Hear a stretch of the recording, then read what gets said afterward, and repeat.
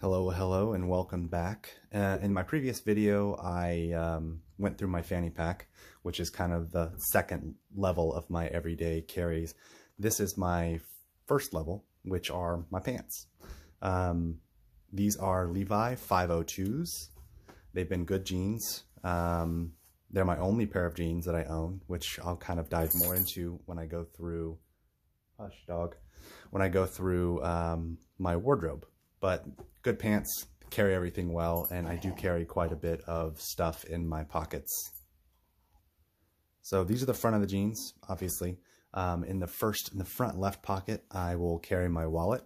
Now this is just I've just been playing around with some origami card holder wallet things. I don't typically carry this. This is literally just a piece of printer paper. I was just playing around with kind of origami stuff. I don't know. I got bored one day. What I typically carry as a wallet is actually this, which is a Dyneema or DCF material wallet. Very lightweight, very simple, 2 compartments, 2 slots for cards. Really, I just like keeping everything as simple and slim as possible. And this, when fully flattened, is thin as couple pieces of paper, and then when it's full, I mean, this is light. I mean, it almost floats when you throw it. So this has actually worked out really well. It ages well. I've had that for about a year. Keeping things in the front pocket like that, you definitely want your wallet to be very, very slim. And that's pretty much all I keep in my front left pocket. My front right pocket is dedicated to a couple of items. One, which is my pocket knife. I don't know how people go through life without a pocket knife of some sorts. This is my preferred pocket knife now and in the foreseen future. This is a knife made by Jeffrey Freeman. He was a designer for Gerber, but this has got really great materials, all aluminum handle, S45 VN blade steel, and micarta inserts. Button lock, which is very strong, very fidgety. I play with this thing all the time. This was also a wonderful gift by my brother when he surprised me with that. So that has not left my pocket, nor will it ever. The next thing I've got going is a Zippo lighter. This is actually a copper Zippo lighter. It was a gift as well and has not left my pocket since, but you can kind of see some pretty good patina on there. This actually has the torch insert.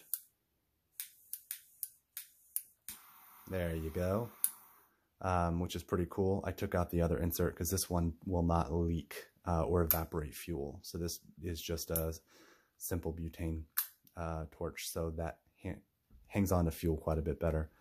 That also has not left my pocket since the day I got it, and it won't.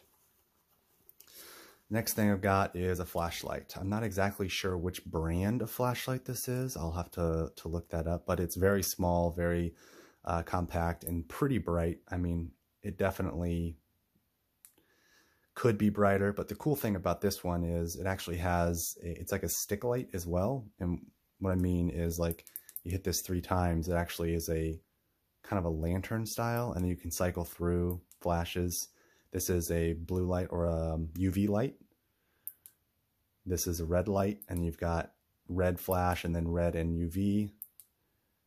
And then it kind of goes back to white. The other thing about this is it glows in the dark. So when it sits in the sun, or is lit up, it'll actually glow in the dark. I like this. This can also be used as a headlamp on a hat brim.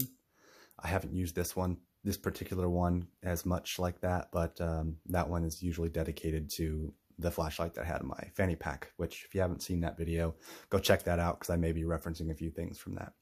But this has been a pretty good little light, USB-C rechargeable, which I always look for because I am pretty minimal and I have one charging cable for basically all my electronics. So I like to have a kind of a uniform charger. So little flashlight there, and then I think that's everything I've got in the main pocket. The little coin pocket, I actually do keep a Bic Mini. So I've got a handful of different ways of lighting things.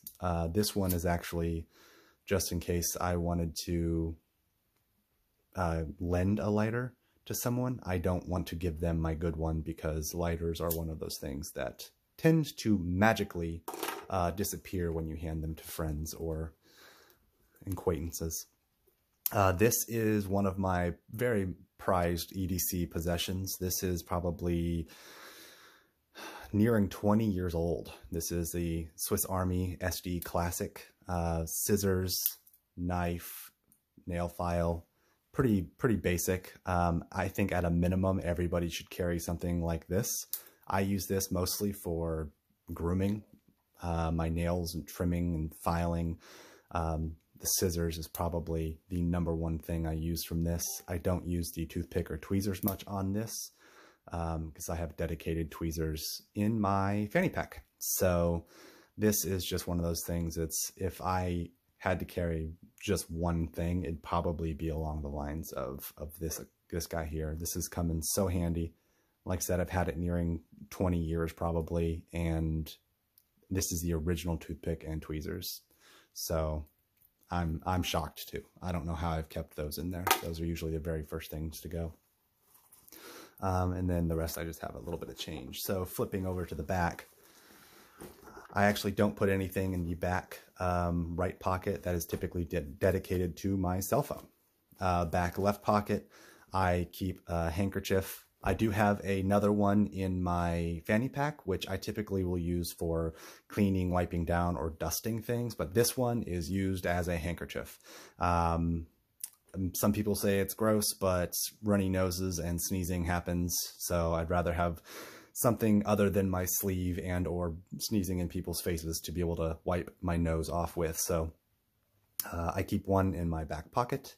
I like the bright colors. I tend to not forget them if I ever do take them out of my pocket, and they don't show dirt and grime quite as badly. And then another weird thing that I kind of carry, I do carry baby wipes with me everywhere I go.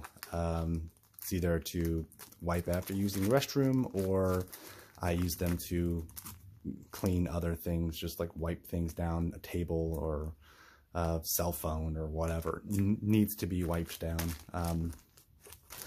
I'm not partial to brand on these. It's just whether they're flushable or not.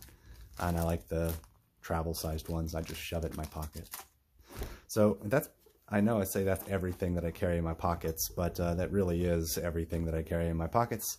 It seems like a lot, but after years and years and years of doing it, you don't even notice that stuff anymore. I wish I could have the mindset of just walking out of the house with my cell phone and maybe my wallet and nothing else, but I like to be useful, so I do not do that.